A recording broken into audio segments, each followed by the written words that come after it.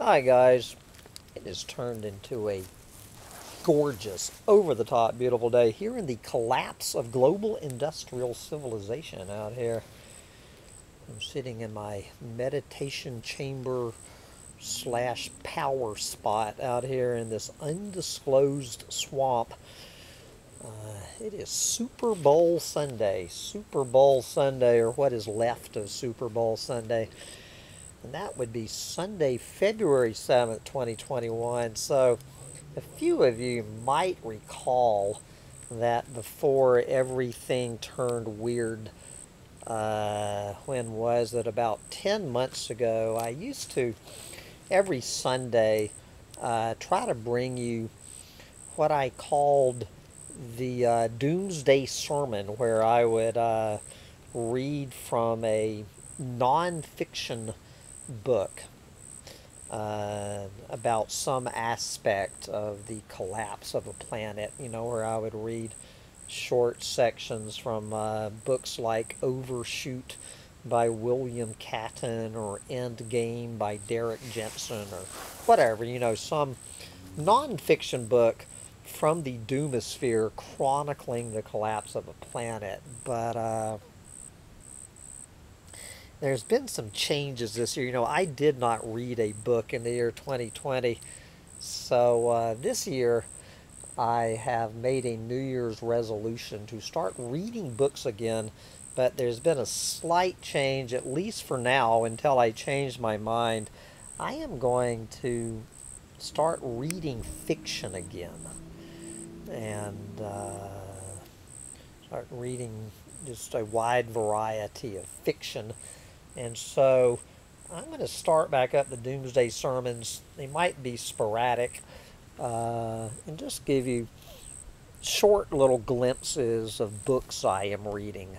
Not so much Bibles of the Apocalypse, but just some fiction for the collapse. And we're going to have two very short readings today. First is from a book by this author, this Japanese woman, Sayaka Murata, titled Earthlings. Her book, Earthlings, and this book is kind of a coming-of-age novel, I guess you would call it, about a girl and then a woman who believes she is an alien from outer space, that she is so disconnected from her fellow human and global industrial civilization and whatnot, that she just finally determines she has to be a space alien because she does not understand her fellow Earthlings, meaning her fellow human Earthlings. So anyway, just a very short passage from chapter 2. So at this point, she is going on from 11 to 12 years old and trying to figure out how the world works. And this is what she comes up with. My town is a factory for the production of human babies. People live in nests packed closely together. It's just like the silkworm room in Granny's house. The nests are lined up neatly in rows, and each contains a breeding pair of male and female humans and their babies. The breeding pairs raise their young inside their nests. I live in one of these nests too. The baby factory, and that's capitalized, the baby factory produces humans connected by flesh and blood. Eventually, we children will also leave the factory and be shipped out. Once shipped out, male and female humans are trained how to take food back to their own nests. They become society's tools. receive money from other humans, and purchase food. Eventually, these young humans also form breeding pairs, coop themselves up in new nests, and manufacture more babies. This was how I had always thought it was, and when they gave us sex education classes at the beginning of 5th grade, I felt vindicated. My womb was a factory component and would couple with someone's testes, which were also a factory component, in order to produce babies. Males and females all crawled around inside their nests with these factory components hidden within their bodies. I was now married to Yu. She wasn't really married, anyway, a childhood marriage to her male cousin Yu. I was now married to Yu, but being an alien, he probably could not make babies. If we could not find his spaceship, society would make me form a breeding pair with someone else. I hoped we would find his spaceship before that happened. As I cycled past the rows of identical houses, I thought to myself again how much like nests they looked. They resembled a huge cocoon that Yu and I had once found in the Akashina Mountains. My town was a collection of nests, a factory for manufacturing babies. I was a tool for the town's good in two senses. Firstly, I had to study hard to become a work tool. Secondly, I had to be a good girl so that I could become a reproductive organ for the town. I would probably be a failure on both counts, I thought. Yes, she would be a failure on both counts. Hallelujah. Anyone who refuses to be a work tool and a reproductive organ for society has my vote. And so we have a little bit of the same theme. This is a book of short stories by novelist and short story writer T.C. Boyle called Tooth and Claw. And I actually remember having read this book, but we have the same thing visited in this the third story in this 14-story anthology called Dogology. Dogology, and this is about a biologist, this young female biologist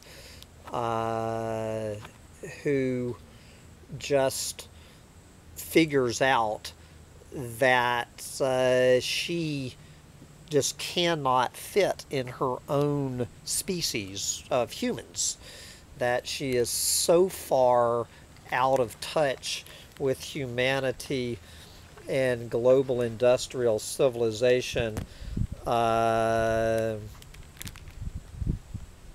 she actually tries to become a dog, a domestic dog, to the best of her ability, since dogs seem to be happier than the fellow humans she interacts with. She tries her hand, or should I say her paw, at being a dog. And so just a couple of quick paragraphs from T.C. Boyle, Dogology. Whatever it was the dogs had heard, it was not available to her. though she had been trying to train her hearing away from the ceaseless clatter of the mechanical and tune it to the finer things. You might hear the airboat off in the distance. The clatter of the mechanical. You cannot get away from the airboats on beautiful Sunday afternoons here. Anyway, she had been trying to train her hearing away from the ceaseless clatter of the mechanical and tune it to the finer things, the wind stirring in the grass, the alarm call of a fallen nestling, the faintest sliver of a whimper from the dog 3 houses over, begging to be let out. And her nose. She had made a point of sticking it in anything the dogs did, breathing deep of it, rebooting the olfactory receptors of a brain that had been deadened by perfume and underarm deodorant and all the other stifling odors of civilization. Every smell was a discovery, and every dog discovered more of the world in 10 minutes running loose than a human being would discover in 10 years of sitting behind the wheel of a car or standing at the lunch counter in a deli or even hiking the Alps. What she was doing, or attempting to do, was nothing short of reordering her senses, though she could think like a dog and interpret the whole world, not just the human world, as dogs did. All right, let's... one more paragraph from T.C. Boyle. She no longer bothered with a notepad or the pocket tape recorder she had once used to document the telling yip or strident howl.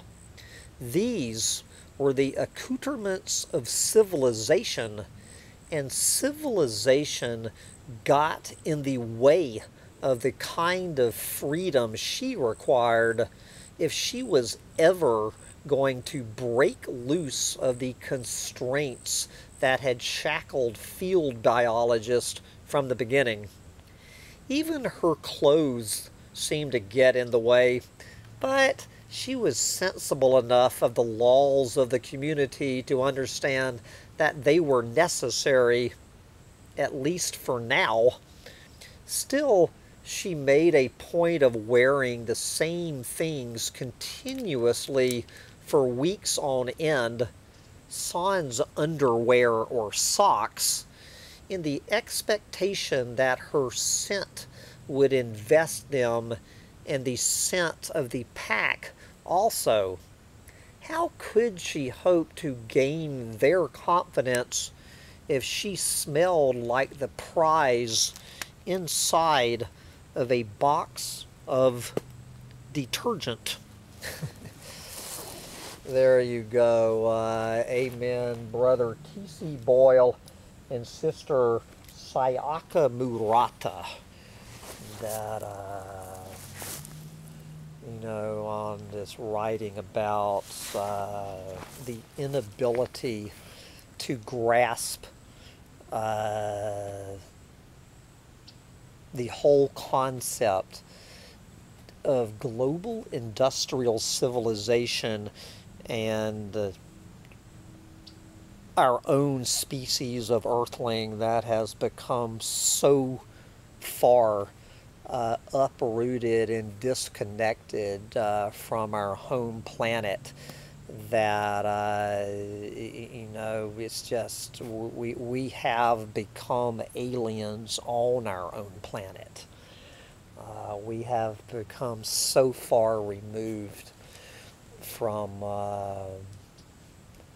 whatever the original wild animal was that spawned us.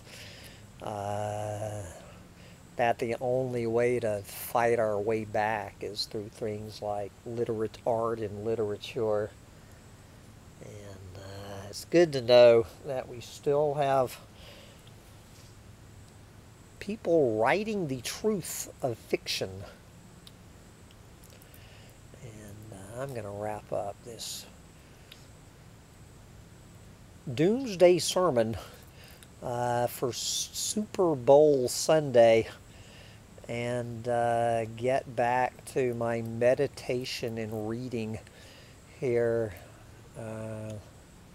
in my power spot while my fellow humans gather as much as they're still allowed to for Super Bowl Sunday to cheer on a bunch of their fellow humans chasing a weird looking ball around a rectangle of ground.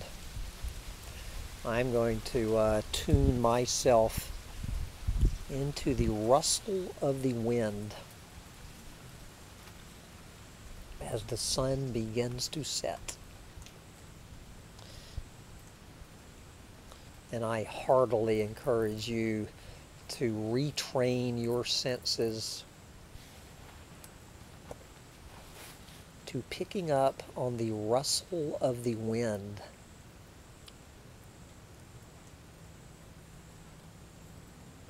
And try to ignore the clamor of the airboats in the background. Bye, guys.